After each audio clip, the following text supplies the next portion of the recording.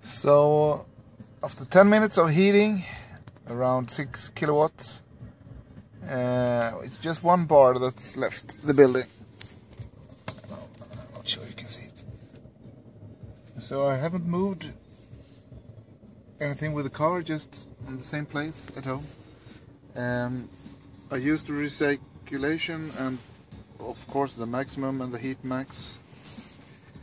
Then the fan goes max, of course. No AC, not needed I think. But to recirculate the same air, it's probably a good idea.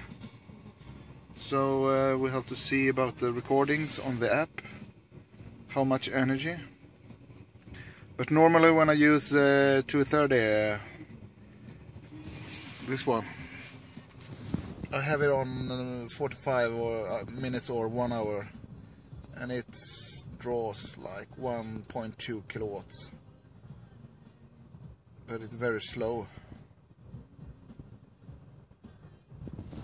Now I have 17 degrees in the cabin. 13. Okay, it's heated a little bit. So 13, or let's say 15. So it's warm here now.